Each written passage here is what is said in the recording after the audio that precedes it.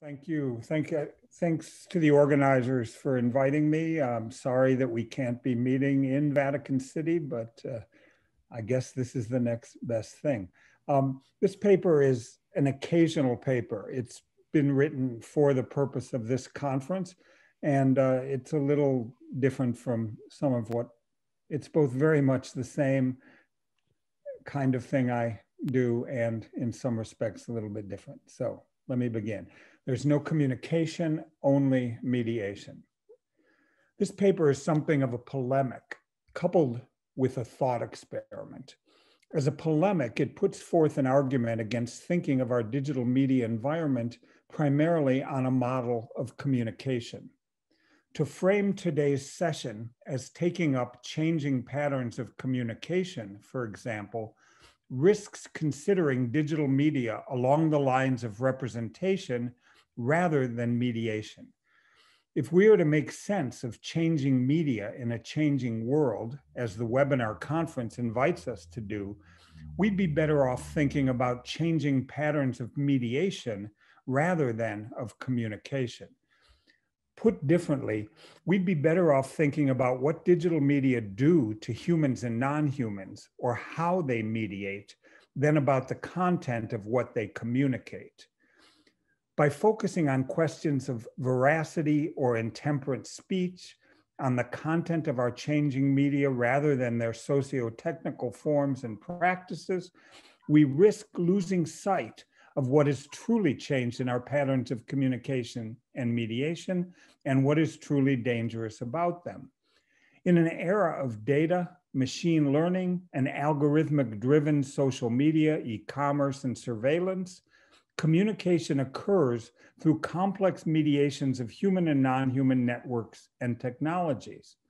Focusing our attention primarily on false truths, false news, lies, contradictions, alternative facts, risks ignoring what I've called, following Matthew Fuller and Andrew Goffey, the evil mediation performed by socio-technical formats, politics, and practices.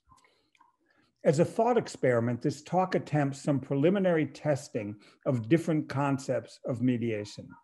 More specifically, it asks what might happen if we were to consider the concept of mediation in Catholic thought in relation to some of my own theoretical work in media theory. I've been thinking and writing about the concept of mediation in Western thought for more than 25 years, particularly but not exclusively in relation to what's been understood since the 1980s as the digital revolution, and what today compels our attention in the forms and practices of social media, e-commerce, and global surveillance.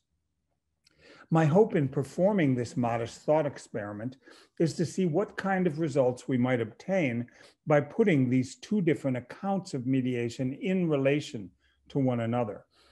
I attempt to discover if thinking and writing about mediation in media theory can perhaps shed any even faint light on how mediation has been traditionally understood and applied in Catholic thought and practice. And then the reverse as well. The title of my talk alludes to a 1997 interview between Bruno Latour and Geert Lovink, entitled, "There is no information, only transformation."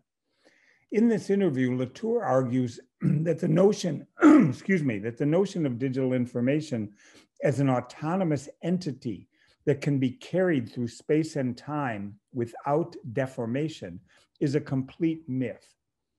Because information is not abstract, but always manifests through forms and practices of socio-technical mediation, there can be, Latour contends, no information that is not transformed by technical mediation. In distinguishing between information and transformation, Latour restates a distinction more fundamental to his thinking, that between intermediaries and mediators, in which mediators are not neutral means of transmission, but actively involved in transforming whatever they mediate. To think of our changing media as intermediaries is to take the focus away from the specificity and materiality of mediation, and to place it on the elements of our changing world that these intermediaries present. In other words, to focus on them as forms of communication rather than mediation. To think, however, of our changing media as mediators, or as Latour also calls them, mediations, is to focus instead on the translations or transformations effected by these media themselves.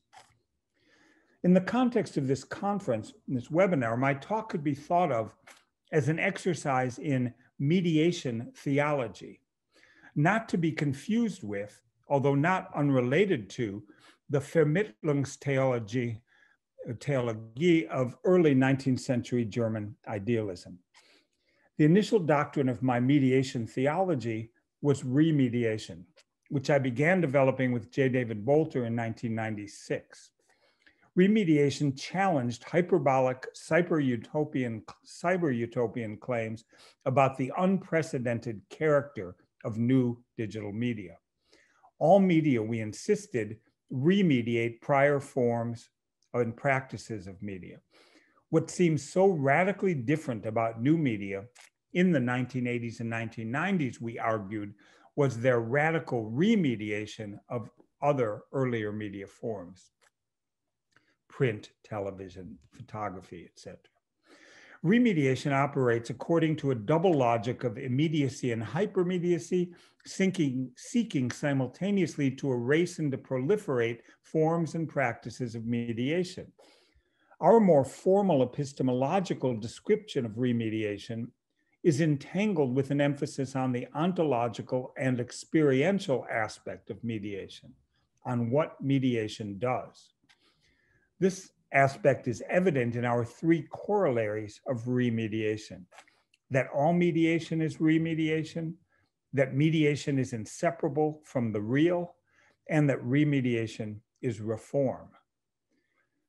Mediations are real, we wrote in 1999, not only because the objects produced, photos, videos, films, paintings, CD-ROMs, etc., circulate in the real world, but also because the act of mediation itself functions as a Latourian hybrid and is treated much like a physical object. This focus on how media operate and what mediation does also informs the second doctrine of my mediation theology, premediation, which maintains that digital media operate to premediate potential futures before they arrive, even if, as most often happens, these futures fail to occur as anticipated. That is, there are almost infinitely more premediations of the future than there are futures. Premediation, I argued, intensified in response to the worldwide media trauma of 9/11 as a collective effort to prepare the global media public in the event of similar unexpected catastrophes. In developing this concept, I sought to explain how premediation mobilized and modulated individual and collective moods or structures of feeling. I distinguish premediation from prediction in that premediation is less concerned with accuracy, with getting the future right, but more with mobilizing and controlling individual and collective affectivity or moods in the present in order to prepare for potential futures that might materialize. As I did in regard to remediation, I focused my thinking about premediation on the affectivity and materiality of media, not what media represent or communicate. More recently, I've developed the doctrine of radical mediation, which challenges the philosophical dualism that underlies most models of representation and communication. Radical mediation takes direct aim at the fundamental ontological distinction between mediation and immediacy that has predominated in Western philosophical and theological thought, at least since Hegel. In theorizing radical mediation, I argue that we should consider mediation not as a secondary or tertiary phenomenon, but as a place to begin. We should attend to the immediate affective experience of mediation itself. In suggesting that mediation is immediate, I swim against a strong Hegelian current running through the history of Western thought, which categorically distinguishes mediation from immediacy. In fact, for Hegel, because we cannot have an immediate relation with God, with spirit, with the world, mediation is necessary to connect us with these objects. In challenging the fundamental distinction between mediation and immediacy, my concept of radical mediation continues to develop the line of thought I began following in my earlier work. But how, you're probably wondering by now, does this rethinking of mediation relate to the topic of today's session or to the conference more generally? To begin answering this question, I want to first turn to a December 2016 morning meditation by Pope Francis in the chapel of the Domus Sanctae Martae, in which the Pope takes up the distinction between intermediaries and mediators, advocating that priests take the path of the mediator over the more functionary role of the intermediary. The intermediary, Pope Francis says, only does his job. He does things more or less well, and then finishes that job and takes another, and another, but always as a functionary. The mediator, on the other hand, forfeits himself in order to unite the parties, giving his life himself. That is the price. His actual life, he pays with his life, his weariness, his work, many things. The distinction that Pope Francis makes in this morning meditation resembles Latour's invidious distinction between passive intermediaries and active mediators. But it's not clear to what extent this preference for authentic mediators over functionary intermediaries departs from a post-Hegelian understanding of mediation as standing between individual believers and the immediacy of God. So there are affinities with Latour's important distinction, but not clear if they are the same. Pope Francis relies in his morning meditation on the biblical understanding of Jesus as the mediator between God and man, as expressed most explicitly in 1 Timothy 2:5 and 6. For there is one God and there is one mediator between God and men, the man Christ Jesus, who gave himself as a ransom for all, which is the testimony given at the proper time. In presenting Jesus as the one mediator between God and man, Paul's letter to Timothy appears to suggest that Jesus comes between God and man in an almost secondary or dependent position. But elsewhere, Paul offers a different account of Jesus's mediation, which presents him as what I would call a radical mediator, whose mediation is ontogenetic, generative of the relation between God and man, rather than in any sense secondary to or derivative of that relation. Excuse me. I'm referring here to Paul's characterization of Jesus in Colossians 1:15-20 as the firstborn of all creation, before all things, and in whom all things hold together. This passage puts Jesus's mediation not between God and man in a secondary role, but at the beginning of all creation. A similar account of Jesus as what I would call a radical mediator recurs at least 3 times in Revelation, where he proclaims himself to be the arche and the telos, the origin and end of the world. First, there's Revelation 1:8. I am the Alpha and the Omega, says the Lord God, who is and who was and who is to come, the Almighty. Revelation 21:6 presents Jesus as a radical mediator as well. Then he said to me, it is done. I am the Alpha and the Omega, the beginning and the end. To the thirsty, I will give water as a gift from the spring of the water of life. And finally, in Revelation 22:13, Jesus says succinctly, I am the Alpha and the Omega, the first and the last, the beginning and the end. In all of these passages, Jesus' mediation is presented as encompassing the world from arche to telos, as that from which the world emerges prior to and independent of its origins, not something or that which emerges after the world has already begun. I juxtapose, and just to say, I know that there is a really deep and extensive theological work on these questions, and I'm not trying to intervene in the theological understanding of Jesus's mediation as much as to think about a parallel between these accounts and the two accounts of mediation I've seen in Western thought. So I juxtapose these descriptions of Jesus as Alpha and Omega with 1 Timothy's description of him as a mediator between God and man to suggest that the New Testament may present two not entirely compatible accounts of Jesus's mediation. One account, is exemplified in Pope Francis' morning meditation, imagines Christ's or the priest's mediation as coming between God and man, as communicating the truth of God to man. The other imagines the mediation of Jesus not as subsequent to or mediating between a pre-existent relation between God and man, but as generative of that relation.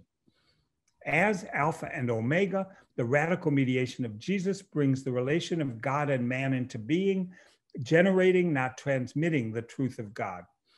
What interests me about the possibility that the Bible contains, these two different accounts of mediation is that they seem of a piece with the two conflicting accounts of mediation I've been tracing out in Western thought.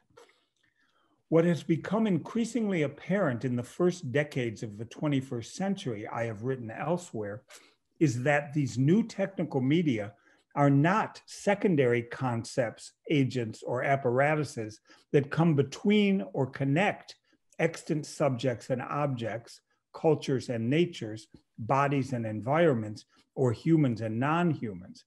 Rather, like radical mediation itself, these new formations of technical media produce the mediations through which such oppositions and more radically such multiplicities are generated in continuous, but by no means seamless, feedback loops. So now let me bring this back to the subject of our webinar. The aim of my work, along with that of some of my fellow speakers, has been to encourage scholars, practitioners, and users of digital media to shift their focus to what technical forms and practices of mediation do, how they operate socially, politically, economically, or even spiritually, rather than overemphasizing the representational content of these media. In doing so, I've hoped in my 2 minutes more, 2 minutes. Yeah, 2 minutes more. Fine. I've hoped to convince scholars of media and communication that the challenges posed by changing media in our changing world are best addressed not by thinking of them as intermediary communications, but by thinking of mediation as an active agent of material, affective, and spiritual transformation. I want to close my remarks today by bringing to bear some of the speculations on the concerns of today's session. The concept note for the session ends by posing 3 questions. Can skim reading, which in the digital age has become the new normal, allow us to grasp complexity? Does digital media's colonization of our time leave space for contemplation and intimacy? Does the dissemination of information still allow fact-checking and in-depth studying that can evolve into knowledge and then become wisdom? These are, of course, important questions, but their focus on human concerns as both the beginning and end of the problems posed by changing patterns of communication leaves out the material and non-human agency of mediation that I've been urging us to engage.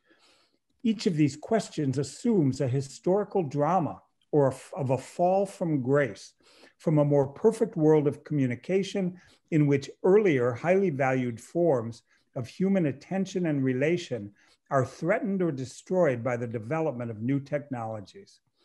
Even further, these earlier forms of being human are taken as somehow normal or given, rather than seen as themselves emerging in collaboration with earlier technologies.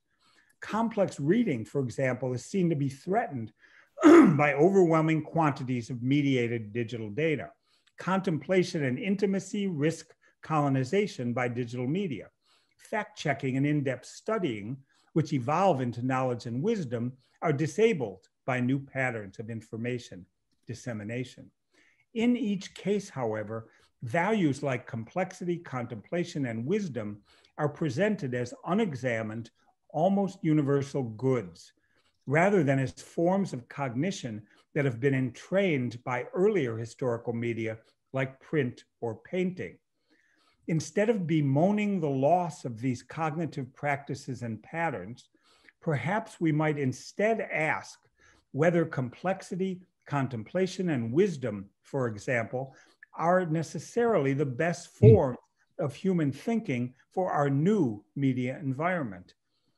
By refocusing our concerns on the forms and practices of mediation as ontogenetic or technogenetic, rather than as intermediaries communicating between already pre-existent actants and entities, we will, I think, be in a much better position to make sense of and to transform the ongoing relations between changing media and our changing world.